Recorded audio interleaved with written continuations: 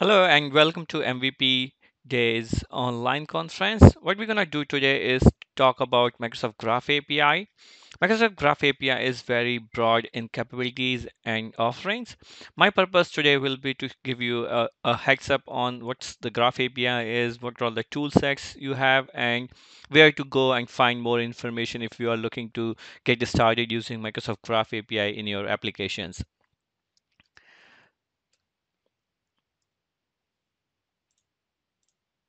A quick intro about myself. My name is Ashish, and I am a Microsoft MVP in Office Development category. In Office Development, we talk about SharePoint, Microsoft Graph, Teams, and Office Settings development, and anything which has to do the extensibility of Office 365 platform. You have my email address and my Twitter handle. So if you have any questions or any follow-up things, feel free to send them through either on Twitter or on my personal email address. So let's first set a scene about what we're gonna do today.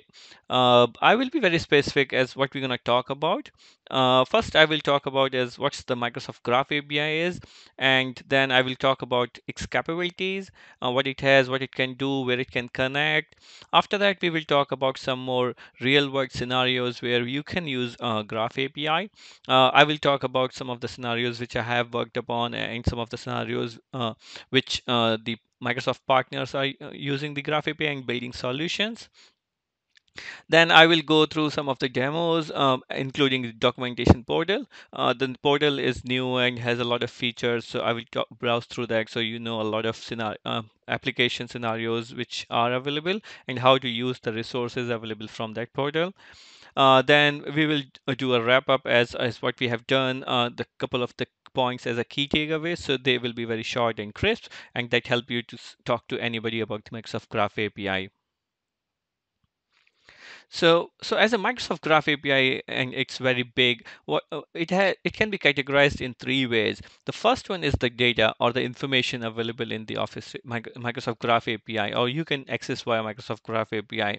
So your Office 365 information, whether it's the user personal email address information, user manager information, user emails, user planners task, user uh, uh, sorry, user emails, user planner task, user teams, user groups, anything around the user or across the organization, you can consume that information. It also supports the Windows 10 connections, so you can push notifications, you can get the timeline information for the user from their Windows 10 devices. It also extends the EMS, which is a security suite of Office 365 in the Microsoft 365 world. So you can react to real-time information on threats and protection. The other thing is who can use it or the use where there is the user base. So your corporate, consumer, education users can consume this API via your apps, or this API is already being used in Office 365 and providing more intelligence. So they are already using in some other way. How to use it? So accessing this Microsoft Graph API, there is only one endpoint, which is graph.microsoft.com. You just get a one authentication token or auth key for the user or for the application, and you can complete the tasks which are defined for that permission. You can consume the specific SDK for your application, which is there for .NET and for other programming languages, which I will show when I'm browsing through the portal demo. So as you will see here that how you can leverage your application and connect with the Microsoft Graph and then consume the information available in the Microsoft 365 world. I will be using Microsoft 365 because it's a combination of Office 365, Windows 10, and EMS. So you could have a web app, or you could have a HoloLens app, or you could be building a Teams bot or Azure bot, or you could be just writing background processes to automate a lot of tasks. So you can use Microsoft Graph API. Using the Microsoft Graph API, you will use Microsoft Identity. It's education, consumer, or commercial. You have a lot of information available via rich content as everything in the Office 365 Word is available. It also includes the insights or trending information, so you could make decisions on the runtime using that insights information. It is not a cached information; it's a real-time information, so you will be able to read information as it comes through.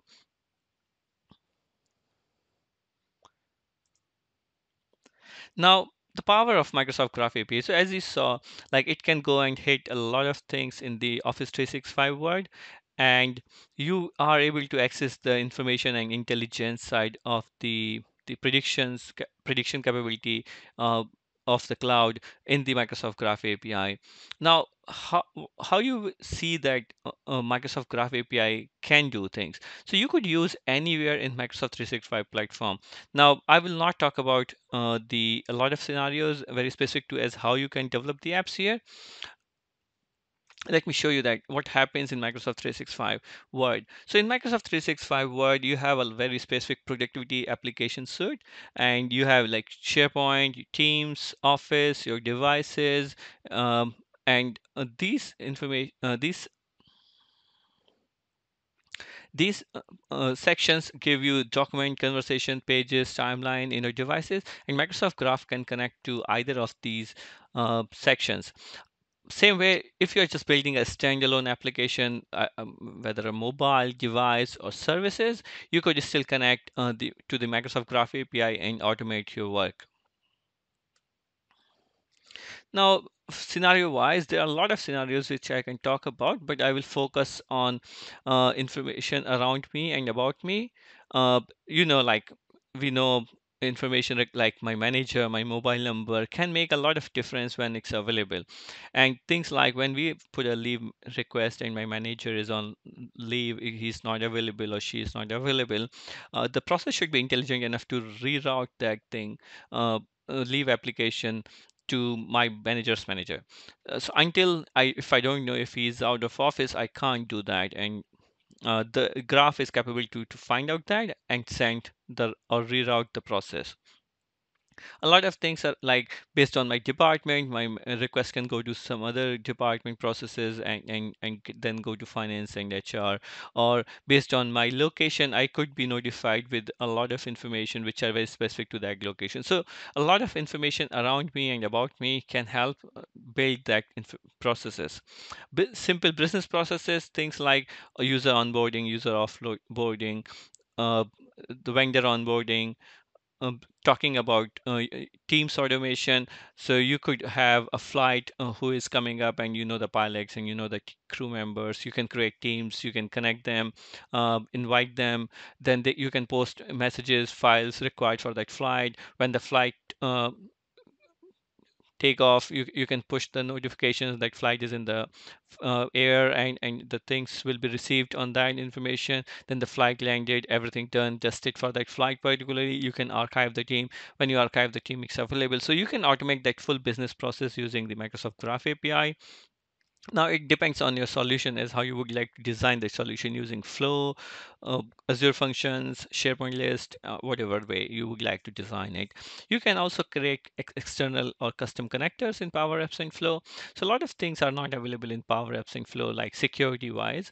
You can use Graph API to read the user groups security information in the Azure AD, and you can push that information back to the Power Apps and Flow, and you can control the security of the applications. You get trending and popular information, so you can react upon someone else doing a work, and you can appreciate them, or you can connect with them if you are interested to do that work.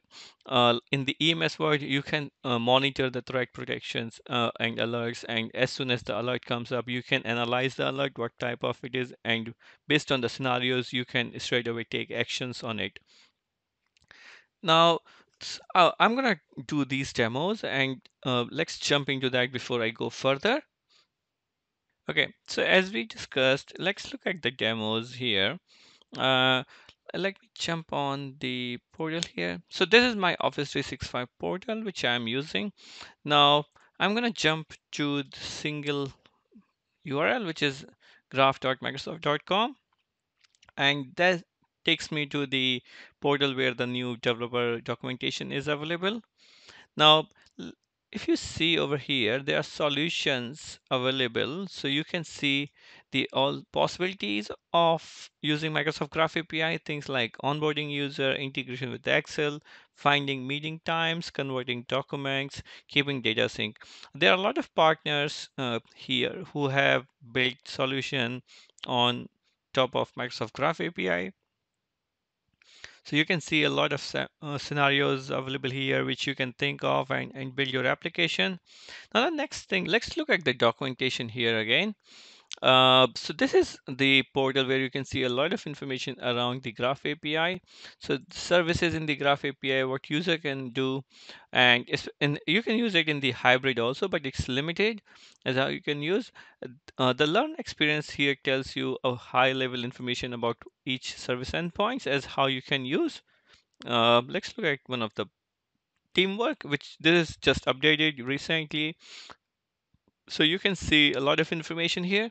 Then now how you can get the authentication token registration app access behalf on of a user without a user permissions, how you can use the API as the recommendations are paging, query parameters, batch request, throttling, and the important thing is to check the change log. A lot of time you will see how the API is improving and what has been changed. So you can get that information here. There is a beta endpoint and there is a V1 endpoint. V1 endpoint is a general available or GA endpoint. Beta is good to try on, but you have to be careful that beta can change over the period of time. The next piece which is important to know is about the Graph Explorer here. So this is like a playground area for yourself. So you can sign up with your account. I have done the sign up and authentication process and consent process. So now here, let's if I have to play with something, I can quickly jump on the getting started mode here. So I can jump on the users and play all users here in my organization, user by email address. So I can pass on an email address. So these are the parameters here. uh, in my skills, so it can find out my skills, my planner tasks, so it can pull all the planner tasks from the systems and pull track user changes. So if there are any changes, it will follow up here. You can change this to look upon, let's say, the insights or insights beta. So my recent files all over here trending around information shared with me. So you can see a lot of information, and this is a very good area to see the trials. So you can change the request header, request body, change it to v1 and beta endpoint. You can do get post put, uh, and you can see how the rest endpoint is working or what type of the parameter has to be passed upon. Now, the other important thing is that this is a live system. So if you are connecting your production tenant here and authentication, if you're admin, then it you have to be very careful in using this. I'm using my demo tenant trial here, so I can do a lot of operations without any problem. The next piece is about the quick starter template. So getting started information is very good here. So let's see that. Now here, the thing is, whenever you're building applications, security comes first as what application can do, who can access, what whether they are from our AD or from outer AD, or what scenario you have. Now, a lot of time goes around setting up the security for application. The quick starter templates in the Graph API give you the capability to get a project which is already built with the authentication. Now let's go ahead and try build an app as with a quick start template. I will keep MVC here. You have a choice of other applications as well. You can select UWP or whatever you, if you would like to. Now, the thing is, you have to have a Visual Studio Community 2017 or Enterprise 17. So if you are on a previous versions of Visual Studio, you can't use it. And you will notice that I'm using a 2017 Community Edition, but a still preview, which is a bit ahead of the releases than a normal community version. Now here, when I go to get an app and ID, it's gonna go to a portal and register my application since I have logged in here.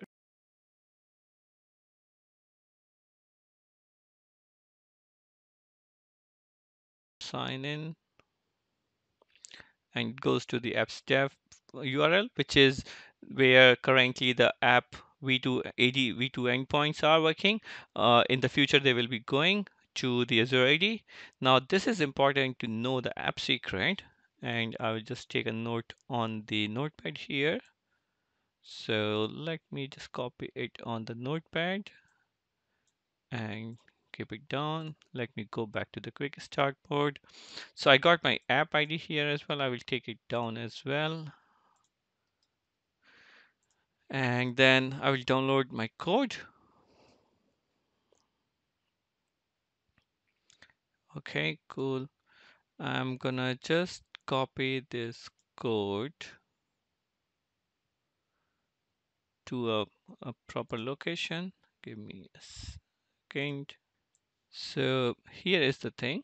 So I have got the code here, and I'm gonna unzip it and just do the extraction of the files. And once done, I will jump in, open the project. Let me bring the project on the screen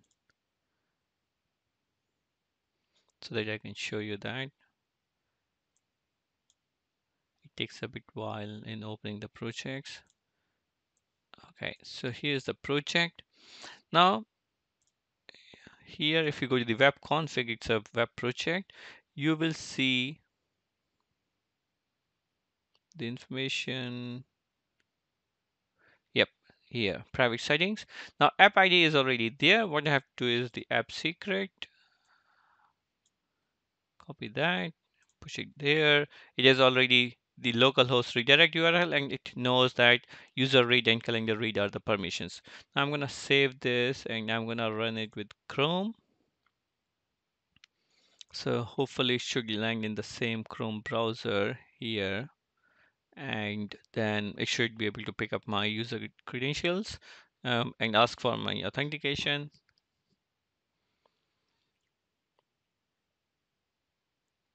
It takes a bit time to build the new projects, and build succeed. Looks good. Setting up. Okay, yeah. So it has picked up my Chrome profile, and then it should load the page, and hopefully it should straight away go ahead.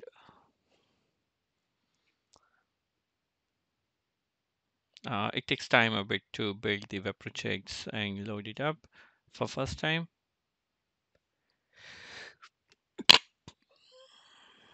I'm gonna do a sign in now. It's able to pick up, ask the authentication. At least just two for me. I don't want to consent for the organization here. And yeah, I go and check my calendar. It should be empty. These are the previous things. So you can build easily these websites and look upon the information, do a sign out, and then just close the browser. So how is it is easy now to get up and create a project with the authentication with the Graph API, and then you have to just focus on the business value of it.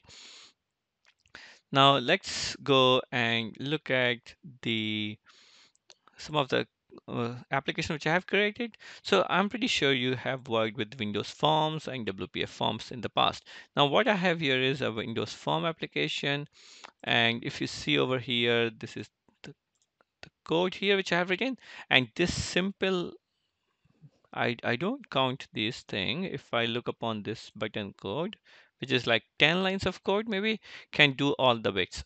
So when I run this project, I have very simple thing here. I get a do a login, and it's able to pick up this username here, which is my demo environment, and it can straight away read my name, job title, and it can read my Windows files here. Yeah, this is a Windows Form application. So this is my OneDrive files here, location, and it's my photo. So you can easily connect the Graph API in your Windows Form application as well. Even WPF as well. So I don't have a full application, but I can get my authentication token. And that means when I get my authentication token, I can do anything in the Graph API. And let me just pull it up here. Let me just pull it up here.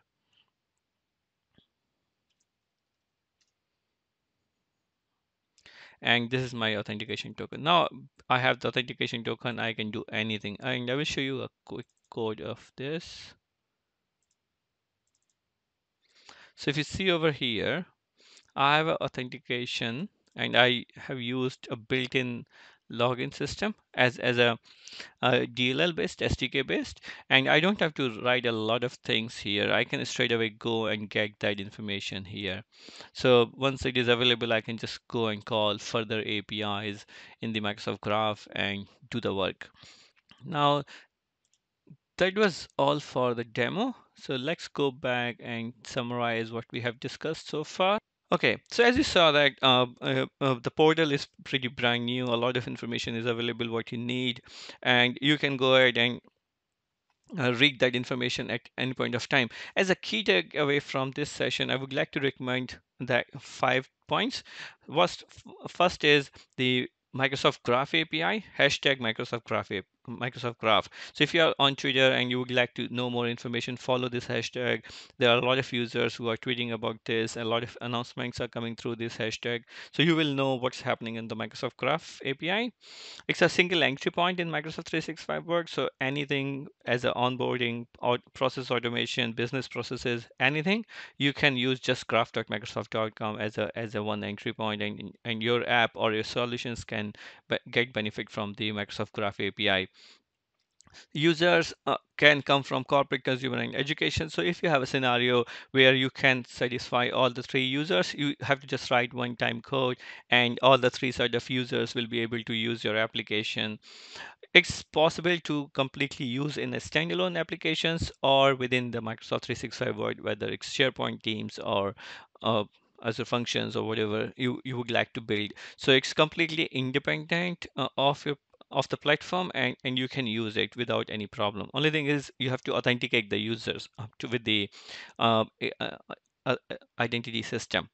And remember, the last and the important thing is whenever you have any questions, just hit graph.microsoft.com and you will land on the portal and you can connect to the information. You can connect to the individual who are there. You can connect anything which I have done in the demos today as well. So thank you for taking time and joining us today in the MVP Days online conference, and look forward to seeing you in the other sessions. Thank you.